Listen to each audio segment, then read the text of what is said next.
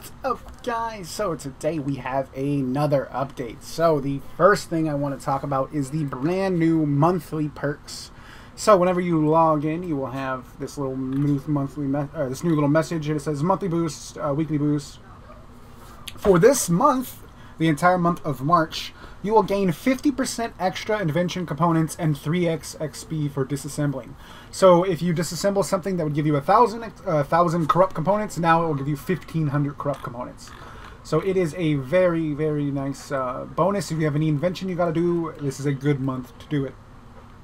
And then, as you saw, the weekly bonus is Commander Zeliana, double drop rate on the rare items, and then a chance at a rare cosmetic sled.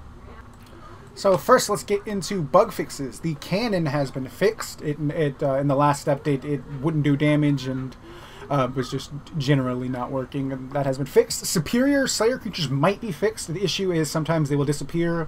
Just trying to hopefully it'll be fixed. It needs more testing, and it's just gonna be a lot easier to have you guys, do the testing, help us test. Zack and Gritch, one of the Zamorak minions, has been fixed. His drop rates are now normal compared to the other ones. Dagonoth Rex now has a working attack animation. Fixed an issue with the enhanced crystallizer. Whenever you make 25, it actually required you to have 625 crystal shards instead of 125, so that's been fixed. You should be able to make those now. You can now use the bank at raids, Mount Quidamorton. Lightsabers will now work against Revenant Maledictus, King Lava Dragon, and the Big Mini Bear. Revenants shouldn't heal as much. I know I've said that like 3 updates in a row, but hopefully that will be working this time. Tweak the code at restricting pets at Zolrav, Warcath, and God Wars. That one ended up not working, so I'm not really sure where it's at right now. It still needs some more fixing. The mole pet is glitched, but if you use a hammer on your mole pet, you'll get the updated version. It's the mole rat pet, not the updated version, but the other version of the mole pet. So at least until we can fix it, you'll have a working variation of the mole pet. So next up we have balance changes. The Revenant Orc is now considered a hard Revenant. If you go to the drop table and search Revs, the Orc will now have the same drops and drop rates as the harder tier 1. So the Orc is, basically what I'm saying is the Orc is more worth killing than before. Lightsabers, the boost has been improved. If you're not familiar with lightsabers, they are found in most of the chests, but you also can find them in the donator store. They do bonus damage against group bosses, and as I just mentioned earlier in the update, we fixed it against some of the new ones. So yeah, lightsabers do nice bonus damage against those ones. The Ghost Hunter Battle Axe has been I pronounced it weird the first time I said it too. Battle Axe has been improved. It should be a lot better now. This thing should be smacking bitches. What else do we have? King Lava Dragon should have more health now. It died way too quick. People didn't even have an opportunity to go kill it.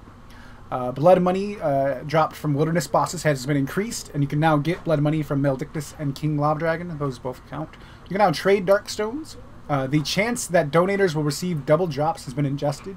If you didn't know, donators have a chance of receiving double items. And when I say double drops, I don't mean like his drop would be doubled. I mean like he would get 2 rolls. So if you ever kill a monster and you sometimes get 2 items, that's why. It's your donator, and the chance has been adjusted. You can look right here, and then if you want to look at what I'm reading off of, the links will always be in the description below if you want to check those out. Other changes, you now get 1 million cash whenever you complete a Slayer task. Now this is not based on what type of Slayer task, so you can do easies and grind out 1 mil cash. That is a thing you can do.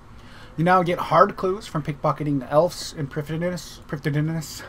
More revenants have been added to the Rev Cave. Dark Crab and Black Chinchompa skilling boosts have been added to the Blood Money shop. Ruby donators can now purchase corrupt leaves, which I guess I'll just go show you that, since there's not a whole lot to show you this update. I feel like I'm just reading off the list, but you can purchase these, and they disassemble for corrupt components. And then a new item, the Ghost Hunter Amulet, is now available in game. It is an upgraded, the highest tier of the Salve Amulets, and in order to get it, you are looking for 3 Vanta Stones. So Vanta Stones are dropped from Callisto, Venenatus, and Vedion. I'll show you what they look like. Vanta Stone, chance is about 1 in 373 or so. I think I'm a master, right? Am I a master? No, I'm initiate. Oh, okay. So, yeah, drop rate's about 1 in 400. That was what it was supposed to be. I thought it was higher. I must have changed something at the last second. Anyway, so, yeah, you need 3 Vanta Stones. Use them on a Salve Amulet EI, and boom, you have the Ghost Hunter Amulet, which is a massively buffed version. These two things together, you will shred through zombies. Or, yeah, well, zombies, yeah, undead shit.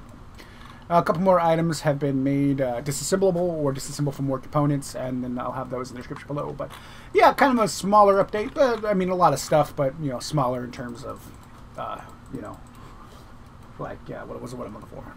In terms of like massive changes to the game, like you know, we have this nice amulet which will help you kill undead stuff, but other than that, not a whole lot. Really just kind of balancing changes, getting things slowly improved, and honestly, I'm just happy this update was released on a Friday. Thanks for watching, guys. I will see you next week.